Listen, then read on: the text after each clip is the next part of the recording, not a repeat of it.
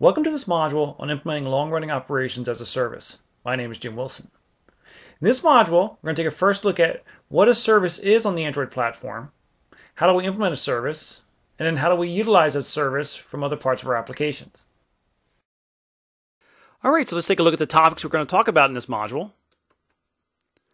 First off, we're going to look at long-running operations. What does it mean to be a long-running operation? And what are the effects on our applications when something runs as a long-running operation?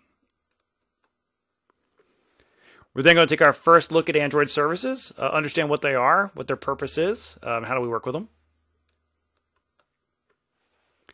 We're then going to look at something called an on-demand service, basically the simplest kind of service we can implement. And then we'll look at how we actually utilize that service.